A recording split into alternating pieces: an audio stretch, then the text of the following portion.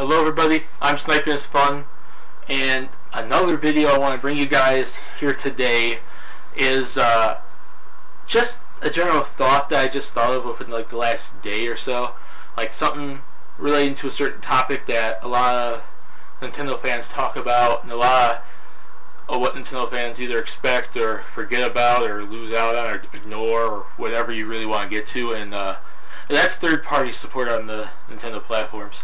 And then there are Nintendo fans out there that thrive for it, that really want to see it, and then there's other Nintendo fans out there that ignore it for some reason or have that mentality, I can go elsewhere, which I really don't like that mentality at all. At least in its entirety. I'm not saying you can't go elsewhere, but to totally ignore the platform is kind of annoying to me, personally. But, you know, let's get, I don't want to talk about that, directly talk about the hate and all that stuff and like little what certain fans want and don't and everything. But I'm one of those fans that likes to see third-party games on Nintendo, and I support the ones that I can, both multi-plat and exclusives. And I like to see more of them because Nintendo can't always keep their system, you know, up to date. They can't always like stop it from a drought. Like these games, these third-party games, on top of giving Nintendo fans more franchises and Nintendo fans more, you know, games to play and everything, especially a lot of franchises that I know these fans like, hint hint, wink wink, RPGs, fighters, you know, Castlevania, Mega Man, stuff like that.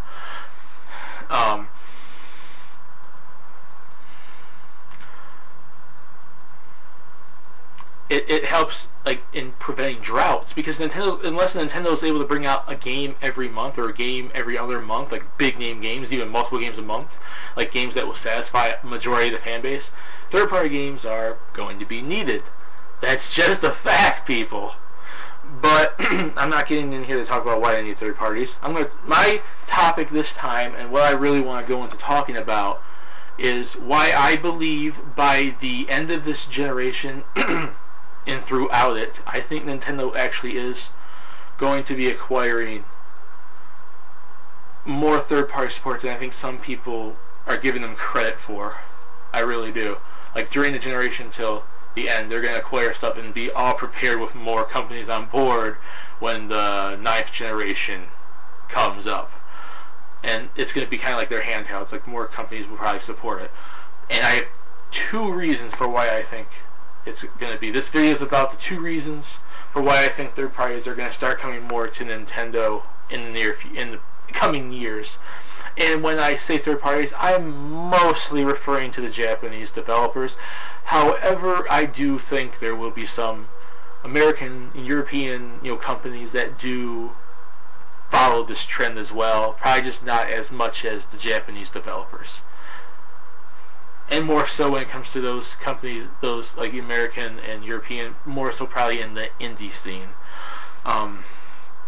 But I'm going to start with the number one reason I so far think this way, and it's basically Nintendo's trying to use these collaborations they're doing to build bonds with third parties, to build friendships, to build a tied knot, like, you know, a close relationship with these third parties.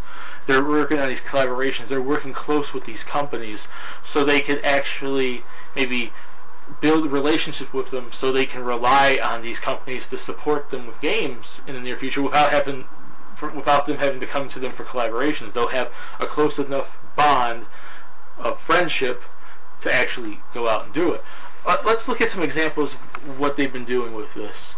Back on the Wii, they worked with Team Ninja to make Metroid Other M. They kind of came working with, like, you know, Tecmo with Ninja Gaiden, like at the beginning of this generation, with Ninja Gaiden 3. They're working with Platinum to get both. They got Wonderful 101 on board, and they paid to get Bayonetta 2 to be exclusive. They're working with Atlas with the Shin Megami Tensei Crossfire Emblem game.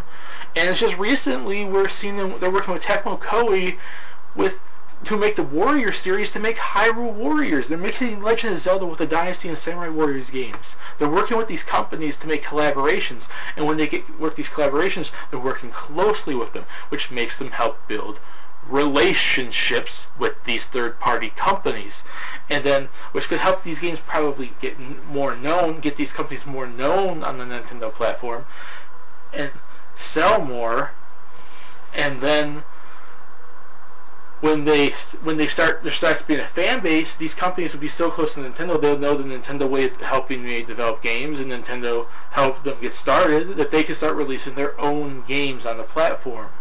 Like, who's to say now that, once Shin Megami Tensei Cross Fire Emblem, hits and it's a big hit, we're going to see Persona on the Wii, or Shin Megami Tensei on the Wii, or Persona on the 3DS, or whatever other franchise Atlas has, I don't really remember.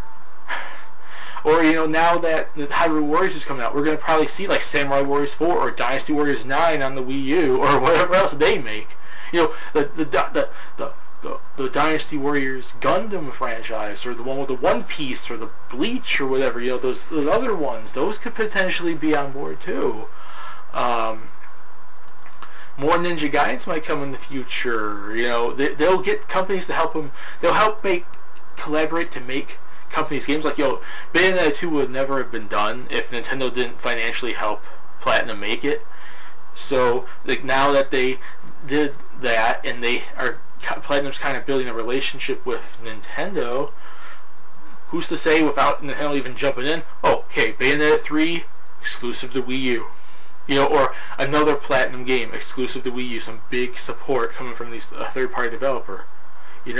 They work with these companies, and they get them into a relationship, a friendship that can make them close companies, close, prospects, close like businesses to work with, and then they won't really have to worry about third-party support from these companies, because these companies will be more willing, since they're used to working with Nintendo, to actually bring in their games out on the said platforms, handheld, in consoles. So that's like number one. Like, Nintendo's going to be working on these collaborations, and I'm assuming there's more than just what we've seen, and we're probably going to see them in future directs at E3. They're trying to build close relationships, because if you really think about it, Nintendo has had kind of bad, third-party relations ever since Super Nintendo days and whatnot, when the company before Iwata came on board, used to be really, aggressive towards these third parties, and I think since, like, other developers came, like, other companies like Sony and Microsoft came on board, they probably, okay, we can go work with them instead, kind of, whatever happened, I don't know, I'm not in the business, I have no idea, but I think they're trying to build relationships with these companies in order to make it so these guys they can be in close relations with these third parties, and these third parties can be in close relations with Nintendo, thus making Nintendo have a little more reliable feed of companies to rely on. Okay, we're not bringing games out now, but these companies are going to bring out games. We don't have a Mario or a Zelda or F-Zero out, but you're going to be seeing, a Final Fantasy or a Kingdom Hearts or a Shin Megami Tensei or a Dynasty Warriors or a Castlevania or something like that. And I think they're doing more collaborations with, they're going to probably do collaborations with Square one day, or Capcom or Namco, or stuff like that, and those could help those companies get on board and release their games, like Namco with Tales, or Capcom with Resident Evil, or Square with Kingdom Hearts or Final Fantasy.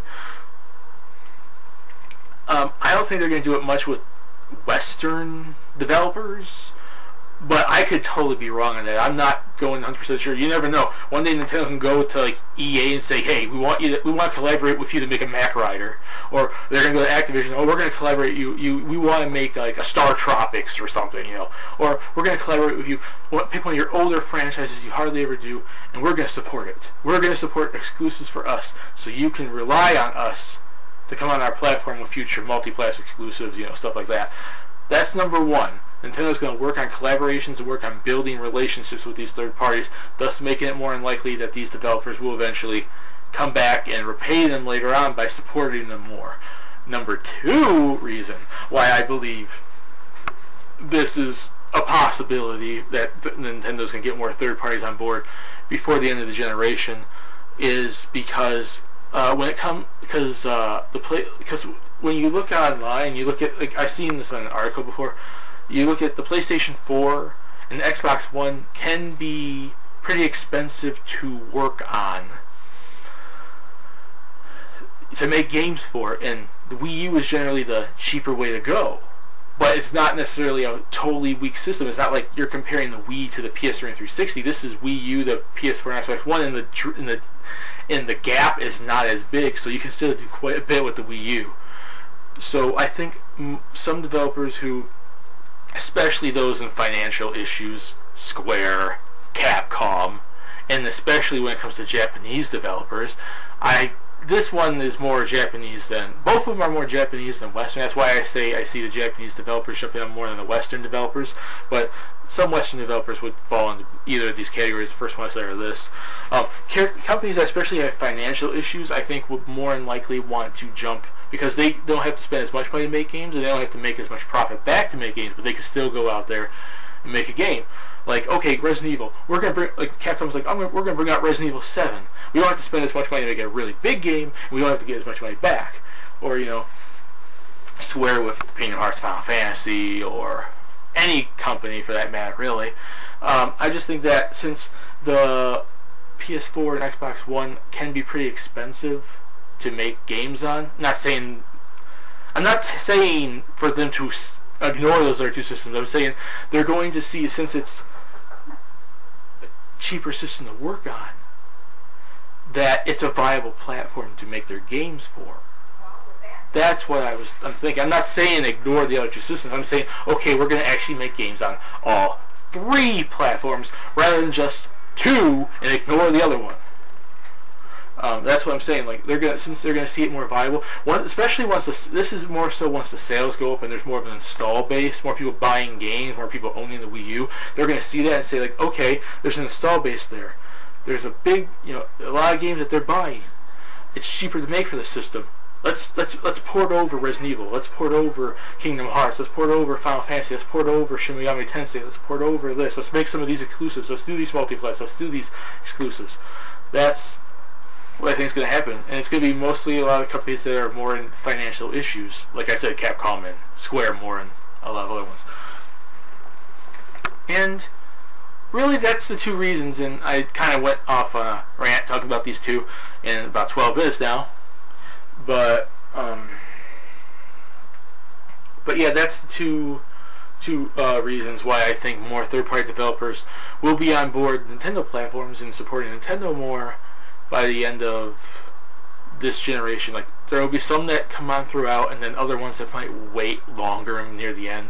But by the time the 9th generation starts, Nintendo should have a hefty amount of third parties on board their platforms. Thus, they don't really have to worry about droughts, because while they're making their games, third parties will be making their games, and they'll come out together. Then all Nintendo has to do is worry about their other franchises that are not in the Nintendo 7. And then we'll be all cool, Nintendo. Then we'll be all cool. You'll have all your franchises, and you have third-party support, and all the fans will love you. And anyone that doesn't is lying. But yeah, the two reasons, like I said, more collaborations and getting close to these companies will build relationships and bonds, and they're going to repay it later on by being closer to them and bringing their games over without having to collaborate. And two, the Wii U being cheaper to make games for will make it more of a viable platform once the install base goes up to put your games on, because you could still make money off your games, your multi-platform games, and your exclusives that you might work with Nintendo for. I have no, like the first one, collaboration-wise. That's what I think. My name is Sniping is Fun. I hope you guys like this video. Put in the comment section what you think. Do you agree with these? Do you not? I'd like to see your thoughts and opinions. Peace. Please subscribe if you want to, and have a nice day.